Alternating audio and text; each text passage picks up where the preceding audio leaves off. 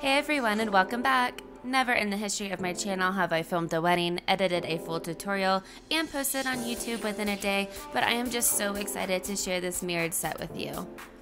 In this video, I'll be sharing my favorite supplies for DIY wedding signs, how I made this signage set, and a behind the scenes setup on wedding day. All of the supplies are linked below in the video description, along with the discount for the fonts and SVGs used today. So I start in my office by gathering all of my mirrors together so I have a better idea what I am working with and exact measurements for Cricut design space.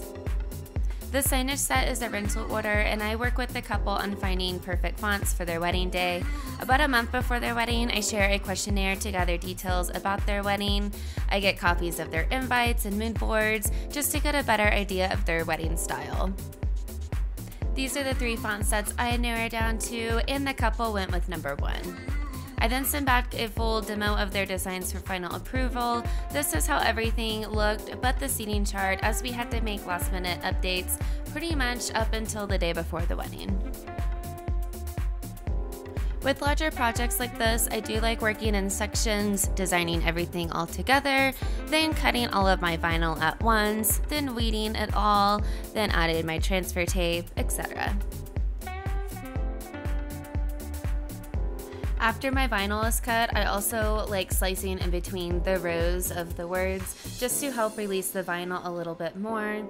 And also whenever I am working with large projects like this, sometimes I will have like 10 to 15 mats of vinyl to weed, and that can take up a lot of time. So sometimes I will sit down, turn on a TV show or a podcast.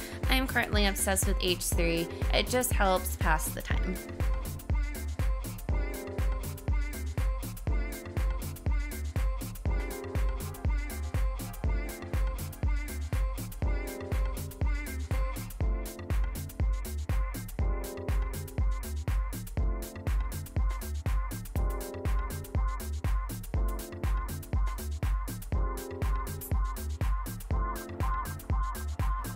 Once all my vinyl is weeded, I apply my transfer tape, then peel each from their mat. I trim between each decal and any extra off so they are easier to work with and apply to my mirrors.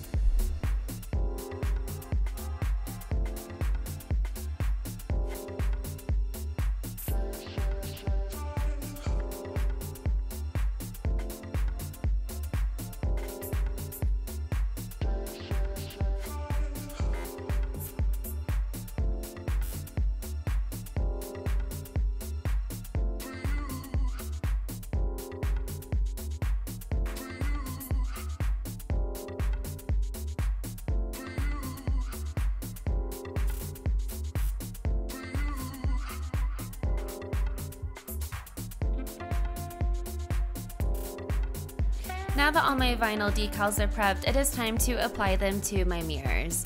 I start by cleaning off any dirt and residue with rubbing alcohol. The sign was recently used at another wedding, so I did have to peel all of the lettering off from that, and it did leave quite a lot of residue. If you are using a sign that does have lettering on it already, check out my video on how to remove vinyl lettering from mirrored signs. It is super easy, it just takes a little bit of time, and of course cleaning it properly afterwards. I get my decals on the sign and in the position that I want, then I use the hinging method to apply. This hinging method is super easy once you do it a few times. I'm basically just adding a piece of masking tape in the middle of my decal and attaching that to the sign in the position that I want my decal. I then peel back the vinyl part, cut off half of the backing, then I end up peeling off the masking tape totally, peeling back the other side, and then adhering that down to my sign.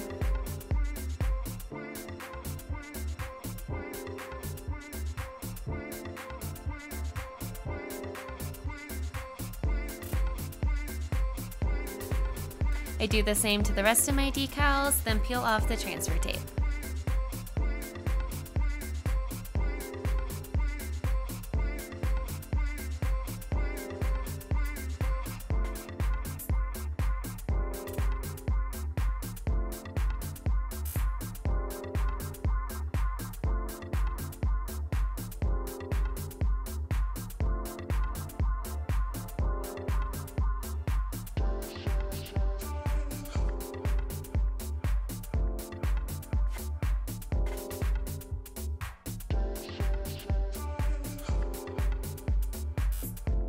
Mirrors sometimes highlight imperfections, and sometimes there is a tiny bit of residue left over from the transfer tape.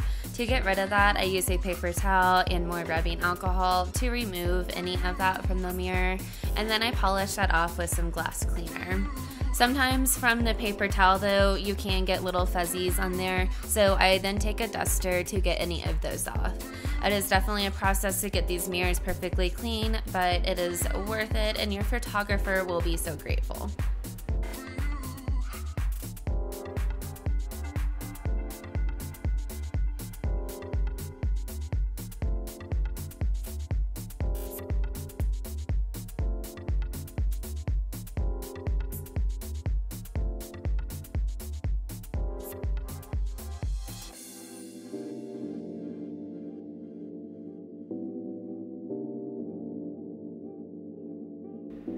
Next up, we have the signature cocktail sign with these SVG cutouts. If you are interested in learning how to print and cut these for yourself, check out my most recent tutorial. It's actually doing this with my own pets' faces, so you can actually take a photo of pretty much anything and do this. But this is actually SVGs from Creative Fabrica that is included in my monthly subscription. I thought this was fun how it cut around the lime on the strawberry margarita. It did like the cute little twist cutout on it. I was a little nervous peeling it back from my mat, but it did totally fine and it looked adorable on the sign. I referenced back to the approved design when needed, and I'm glad that I did because I originally added the drinks in straight up and down and totally forgot that they were supposed to be diagonal, so I adjusted those and used my tape measure to help with aligning my decals.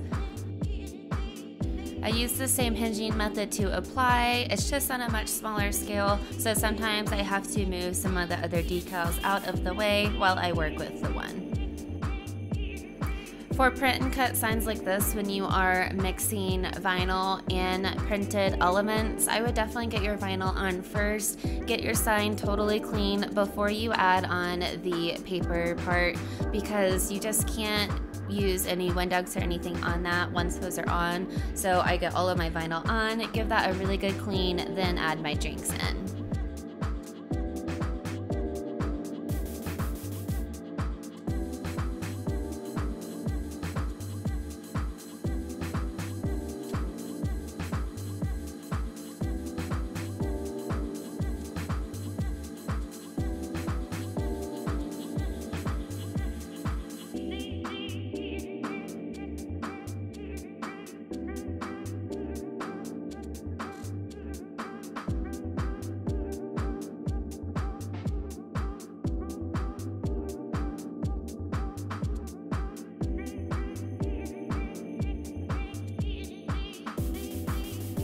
The printed part is super easy to work with. It's just like a regular sticker. I just peel that off, stick that right on the mirror, and then smooth that out with my soft scraper.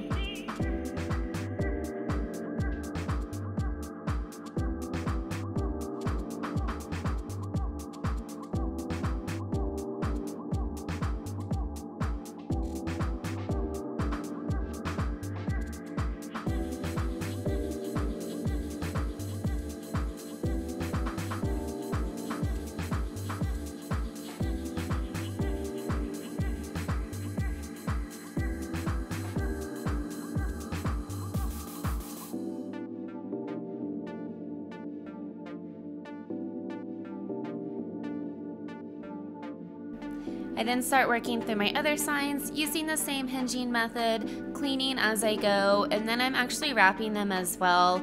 And how I do that is I'm just taking my shipping paper. I will actually link it in the supplies as well. It is larger, I think 24 by about 36 inches, and I just use masking tape to put that on top of the mirrored part just to protect the lettering. And then I pack these in my car. I try to not stack them if possible, but sometimes I do have to stack them. So I will use blankets, towels, just anything and everything that you can use to keep these signs protected during transport.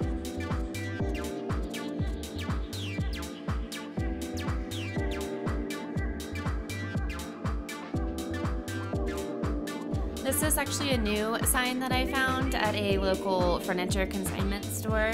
And then this is actually my favorite sign that I have out of all of them. And if you guys are looking for mirrored signs like this, check out your Goodwills, your consignment stores, sometimes even estate sales, but those can start getting pretty pricey, so check out your furniture consignment stores first. And we are back for another beautiful day at Woodlands, Colorado. I know there's snow on the ground, but it was super sunny and it was in a low 60s. It was absolutely gorgeous day for Holly and Dylan.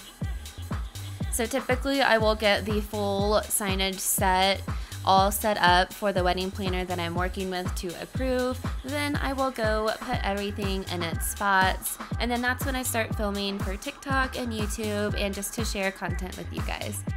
I love the blanket setup that they had and this area for the seating chart with pampas grass on either side.